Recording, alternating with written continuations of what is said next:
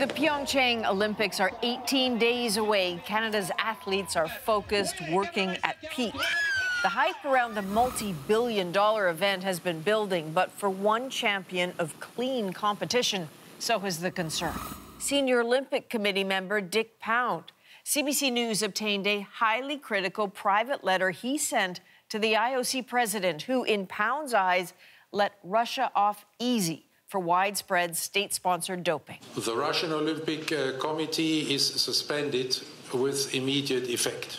Russia may be banned from Olympic competition, yet clean Russian athletes can compete in Pyeongchang anyway. What could be a full Team Russia as long as they don't exactly call themselves that. Now, Pound doesn't see punishment, he sees bad precedent. Senior correspondent Susan Ormiston spoke with him in this national exclusive. This was Russia's triumph, their best Olympics ever, ending with a pleased Putin and a proud Olympic president. Tonight we can say Russia delivered all what it had promised. But as we know, pride goeth before the fall, and it all unraveled as evidence was exhumed from Russian whistleblowers that Russians deliberately doped their way to the podium. This could not have happened and continue to happen without the knowledge of and either actual or implied consent of the state authorities. Fast forward 4 years. Pyeongchang's games are looming. The Russian Olympic Committee is suspended with immediate effect. There's a good start. And the farther down I got in reading the account of all of this, the more I realized that 99% of what it was dealing with was how to get the Russians back in. Richard Pound, who's the longest-serving member of the IOC, is breaking ranks with his own organization. We spoke to him in Florida about a strongly worded letter he fired off to the IOC president. A letter leaked to us, not from Pound, which questions how Russia has gotten off so lightly. They haven't atoned for or acknowledged or taken any steps whatsoever to guarantee that the same sort of thing won't happen again. Dick Pound founded the World Anti-Doping Agency, so his voice carries. I chewed on it, for a couple of weeks. This is wildly toned down from my first draft. Give me the wild version. No. The IOC on Friday cleared a pool of nearly 400 Russian athletes. 80% of them, it says, did not compete in Sochi. There's no final number yet, but a couple hundred Russian athletes could go to Korea, rivaling the size of Team Sochi, which was 232.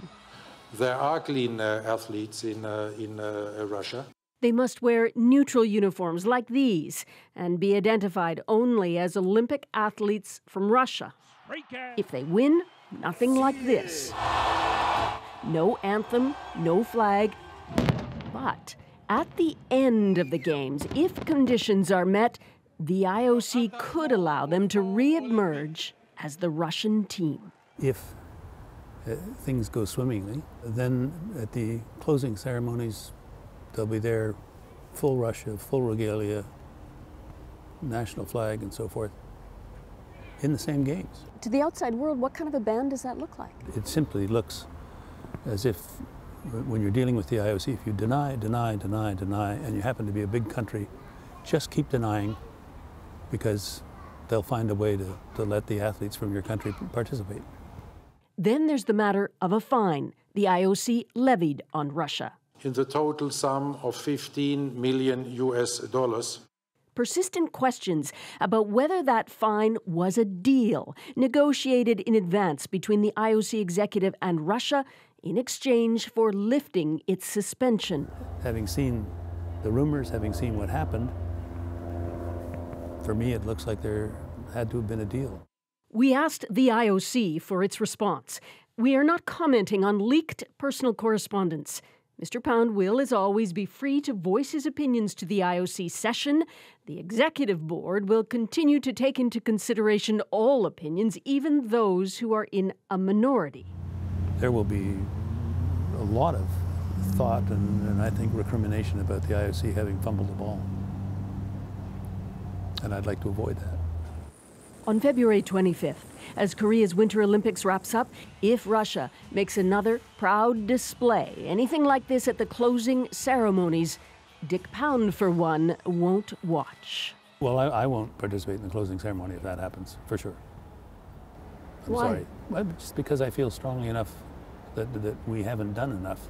Why would I go to a closing ceremony where they haven't even been allowed to participate as Russians, but now they're marching triumphantly? No. Somebody else can go, but I'm not. Susan Ormiston joins us now. So, Susan, listening to your story and looking at this leaked letter that Dick Pound wrote, clearly he's worried about a backslide here. What's actually happening to ensure that only clean athletes are going to these games? Well, good question. According to the IOC, they've upped drug testing since April, up 70% over last year. So there's been some 14,000 doping tests on 6,000 athletes from over 60 countries. And the Russian winter sports athletes, they've been tested more than any other countries, 2,000 tests, double the number of other countries. So the IOC is saying clean athletes are in Russia and they're a bridge to the future, rather than erecting a wall between the IOC and Russia. Clearly, Pound disagrees. But there's still some sanctioned athletes who aren't giving up, right? Who still want to go to the games. Yeah, I mean, this week in Geneva, there's the Court of Arbitration for Sport examining about 40 athletes, 39, who've said, look, we're appealing our suspension. We're appealing our lifetime ban and our stripped medals. They have the right to do that. Now, the process is a bit opaque. We won't know the answers till next week. It is possible, if any of those succeed, that there may be some controversial athletes in Pyeongchang. We won't know till earliest next week. It is the Olympics. Anything is possible. Susan Ormiston, thank you very much.